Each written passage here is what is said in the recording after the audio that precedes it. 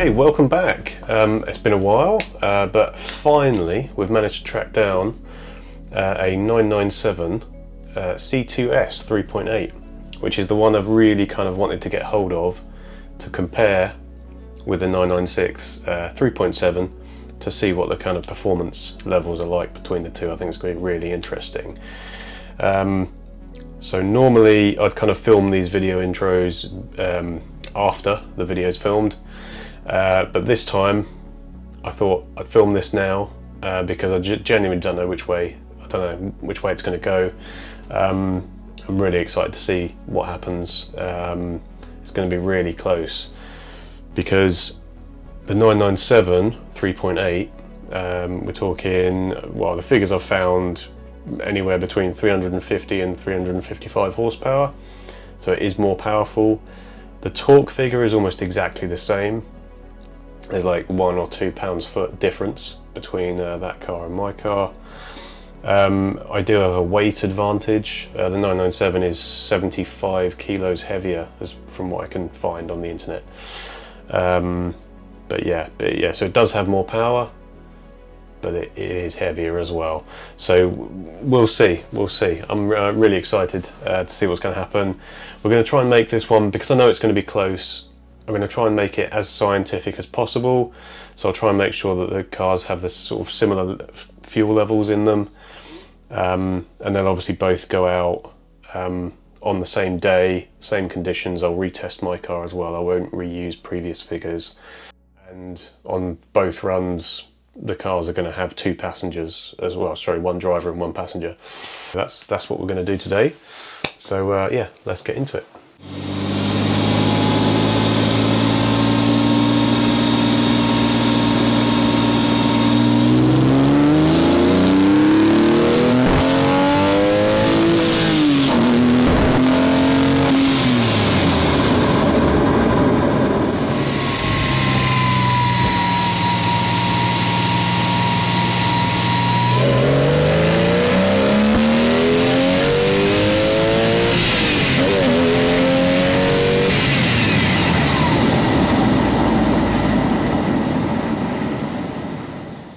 So yeah, this is our familiar spreadsheet.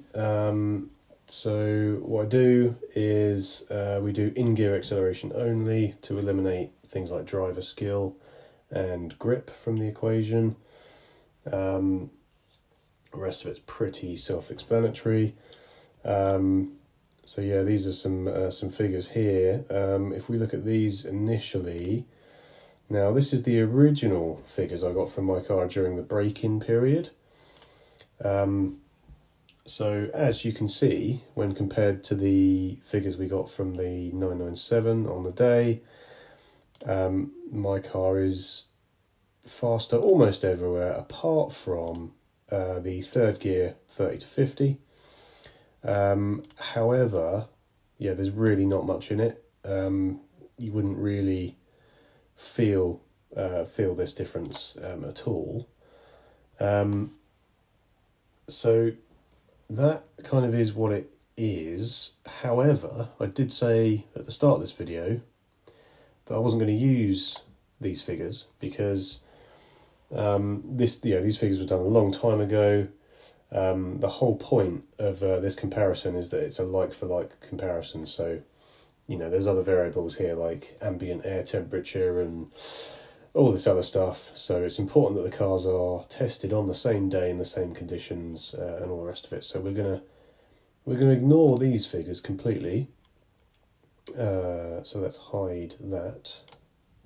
Yeah, so these are the figures that were taken on the day and the difference between them. So left hand side 997, we've got the 996 figures here, and then we've got the difference here. Now this is kind of the reverse of what we've just seen. For some reason, my car on the day performed not significant. It was worse everywhere.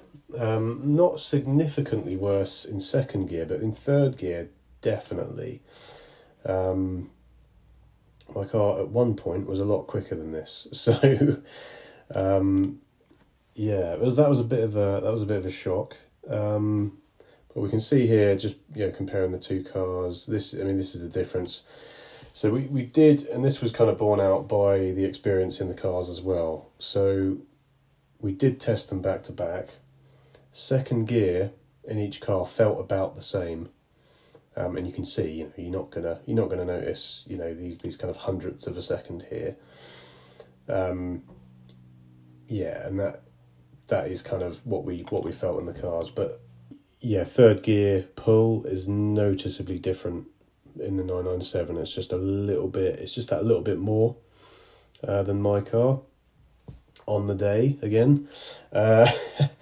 It's one of those things. So immediately after this, I was, like I say, I was surprised to see how my car's performance is kind of dulled now that the engine's broken in. I wouldn't have thought that would be the case. But I think what's actually happened is, when the figures were taken initially during the break-in period, firstly is engine oil. So during the break-in period, you were on like a basic 540 oil. Once you're through the break-in period, which I am now, you go on to the Miller's Nano Drive 1050. And that is a noticeable difference. You feel everything's a lot smoother. So I don't know what impact not much thicker, but a thicker oil would have on these kind of figures. And I guess the bigger one is air conditioning. So when the initial figures were taken, I didn't have air conditioning, but then on this day, it was a hot summer's day, I'd had the aircon fully recommissioned, so that would have had an impact on those figures. So yes, we kind of forgot to turn it off, I think, but the same should be true for the 997 as well. So from that point of view, it should have been a level playing field. I guess the key takeaway is that the performance of these two cars is similar enough to the point where things like engine oil choice and air conditioning, stuff like that, is a factor. So there you go, that's what happened on the day. So I will have to give the victory to the 997.1 C2S on this one.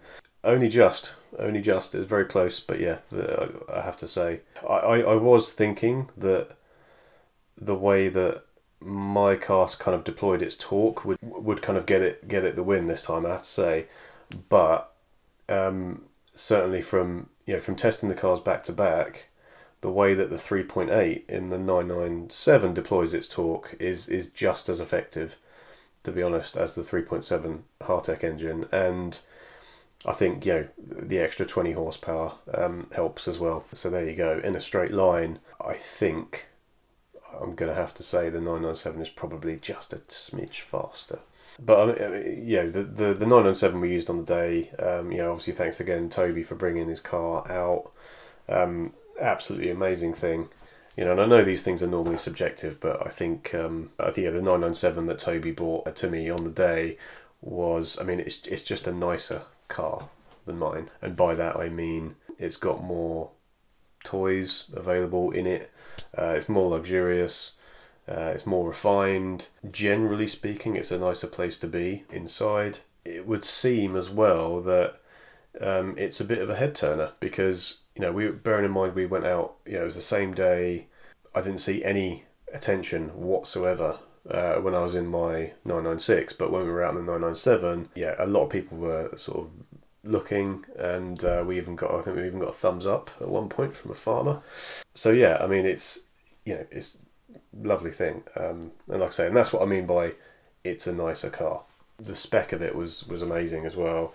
Really unusual spec, being the colour combination. You had the extended leather pack, and literally leather everywhere. It doesn't help as well that the 997 seats are just better than the 996 seats as well. So that is one of the things that I'm looking to do eventually, is get some 997 seats. Yeah, and the car's from Paragon as well. So that car was just on top form. Low mileage as well. I think around 50,000 miles, I think, something like that. yeah, so I do want to do a video with a 3.6 as well, so if you've got a 996.2 or a 997.1, do reach out. I think that'd be useful kind of stats to have. The other thing is I will do at some point, I'll get the car as it is on some nice roads, and I'll kind of give, you know, a more kind of a thorough review of how the car is now, because the stage that the car is at now is kind of like a really good baseline. So I can see now like exactly how good the engine is and exactly how good the shift mechanism is and the clutch and flywheel setup and the suspension and all that stuff, because everything's new. It's like, it's all about establishing that baseline, and then from there you can think, oh well, actually yeah, the standard this, that and the other isn't good enough, so we need to improve this, this and this. There's always things that we can do. I think that'll do it for this one. It's been a really interesting one. I hope you've found it interesting as well. If you did, yeah, drop a like please, and yeah, I'll catch you in the next one.